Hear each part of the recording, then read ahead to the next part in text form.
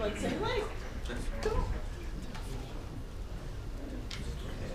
I guess first I should say I don't want to give the impression that I did all this work on my own. Like every state and federal agency and every academic institution anywhere near Lake Erie helped with this. And I don't know if Don Einhaus is in the audience, but there he is. Okay, so he was instrumental in getting all this work off the ground and continues to be a valuable source of information. So the things to understand about Lake Erie walleye before I start: we're lucky enough to have a completely self-sustaining population in Lake Erie that's supported by over 20 spawning sites. So what I mean by spawning sites is a shoal or stream that fish return to every year and they show fidelity to. That population supports fairly large commercial and recreational fisheries. Last year, the harvest was about 5 million walleye. So we have a pretty sophisticated management structure in place to deal with that. But there are still some uncertainties, chiefly surrounding how walleye move around the lake and how that overlaps with where and when harvest occurs. And so that's what we're trying to address here. Jim already talked about this, but there's 3 basins: the west, central, and east. That's all you need to know. In a nutshell, this is how we manage Lake Erie walleye right now. Everything to the west of that dotted line is what's called a quota management area. So what that means is annual stock assessment, quota setting procedures, allocation of harvest to different jurisdictions and fisheries. Everything to the east of that line in the purple zone is outside the quota management area. So they don't get a stock assessment. They're not included in the lake-wide management structure. We want to get the entire lake included in the management structure. So the reason why they're not both included is chiefly because of uncertainty surrounding how walleye move in between these 2 areas. So that's what we're trying to address here. Okay, I talked about spawning shoals before. This is the picture of how spawning is vastly oversimplified in Lake Erie. So there's a bunch of, what did I do? In the middle. There's a bunch of spawning areas in the west, highly productive, large. They produce around 40 million adults currently. In the east, we also have a bunch of spawning areas. They're smaller.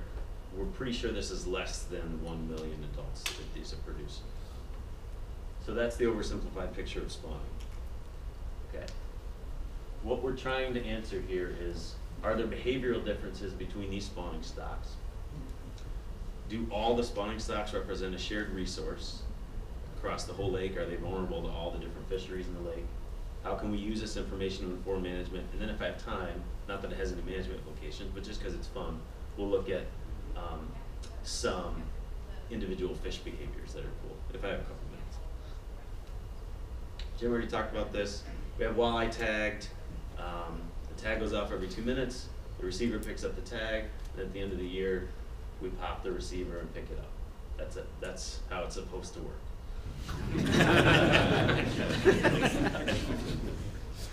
Okay, these are all the receivers. Lake Erie's wired. If a fish moves, we pretty much know about it. Okay, so let's first talk about migration or movement of fish that spawn in that western area and where they move throughout the year. All right, so blue dots are fish.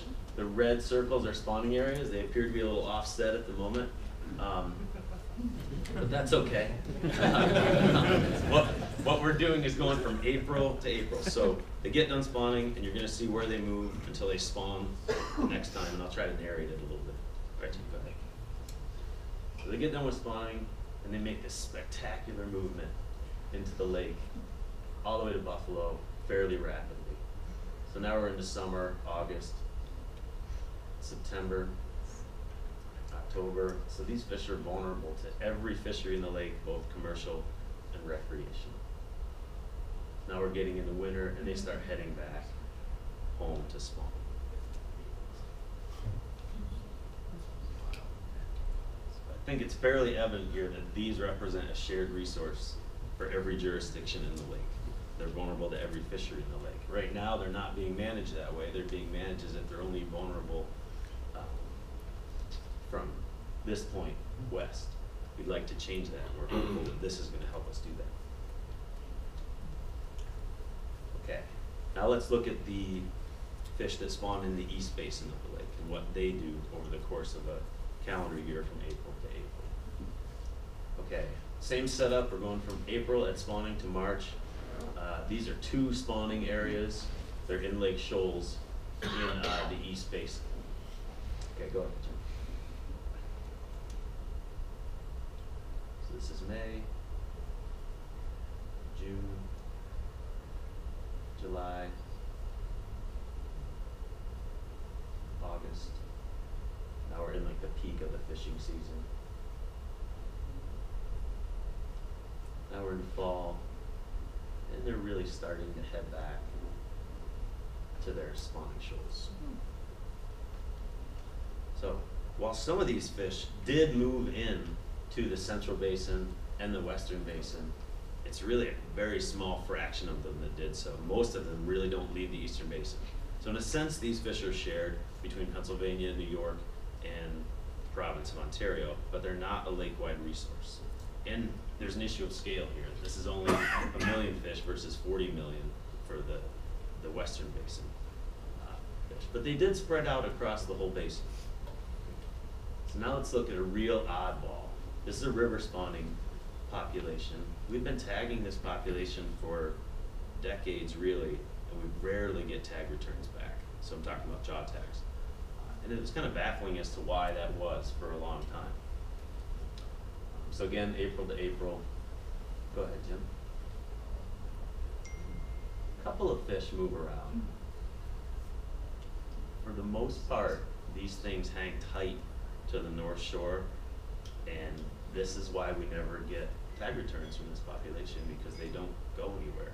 They're not vulnerable to any fisheries, which was kind of baffling to me, how all the populations in the lake could behave in a similar manner, except for this one who does this totally opposite thing. Anybody else has ideas as to why that is? I'm open to it. But they're Canadian.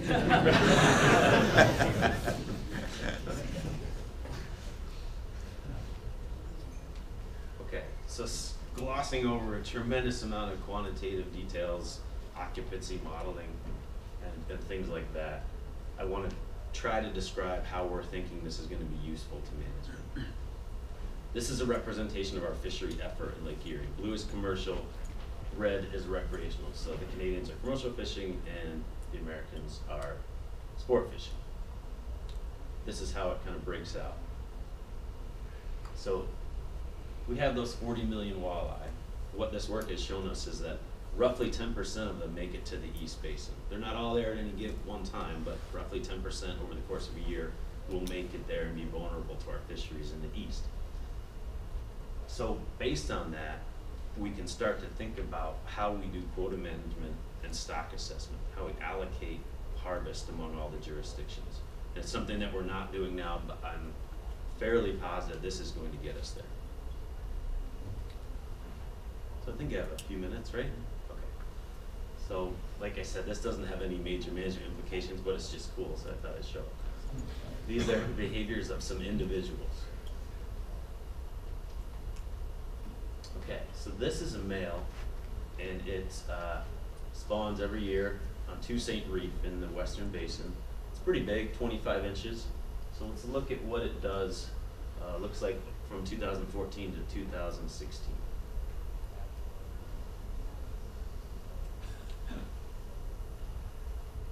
So it's in the eastern basin. It moved like 200 miles in 20 days, and then it goes back to spawn. Let's see if it does it again. Yep, it does the exact same thing the next year.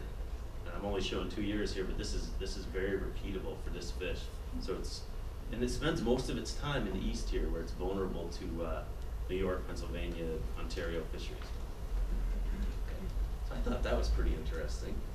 The conventional wisdom in Lake Erie is that the females are the ones that move, make the big movements, big females. So here's a big female.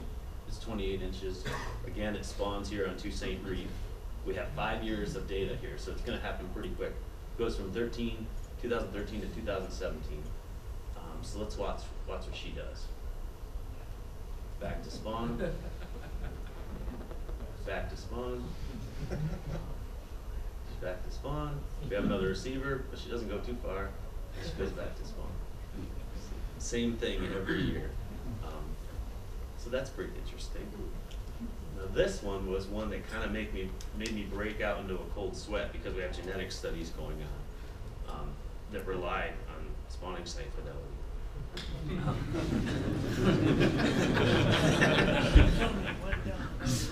Okay, so this fish is a female, 23 inches, was captured at spawning time in the Grand River, and she appeared to visit multiple spawning sites all over the lake.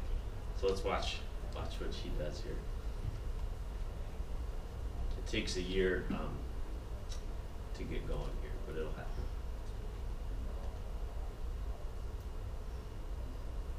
Okay. So we're approaching spawning time now, and she goes to Toussaint Reef and definitely appears to exhibit spawning behavior on the reef. And she goes to Buffalo, to that reef, and then she goes back into the Grand River. Okay, now we're approaching spawning time in the next year. She goes to Toussaint Reef, appears to spawn, appears to go to the Buffalo spawning site, and then back to the Grand River again. That's all happening within the time and temperature frame of spawning. So that made me a little worried about our genetic studies that are going on.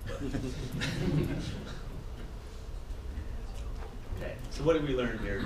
Different populations definitely exhibit different degrees of movement, which is kind of surprising that certain spawning rivers or shoals would do something totally different than the other ones. The West Basin walleye definitely are a shared resource. They are vulnerable to all the fisheries in the lake, and they occupy the entire lake. The East Basin walleye are a shared resource, but not in the same way, only within the eastern portion of the lake. And some stocks, like the Grand River stock, aren't shared at all, and they really have no impact on fisheries. There's strong evidence for repeat behaviors, both at the stock level and at the individual fish level, which is interesting. So how can we apply this to our management in Lake Erie?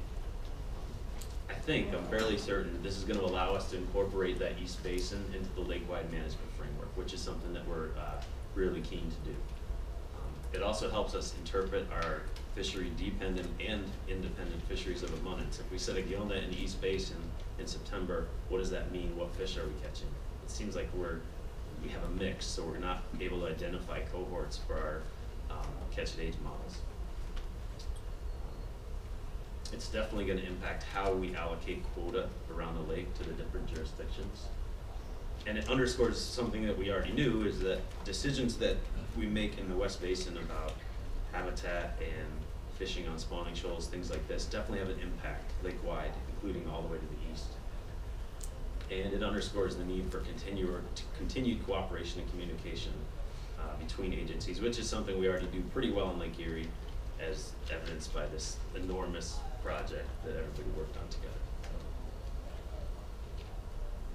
Thank you so much.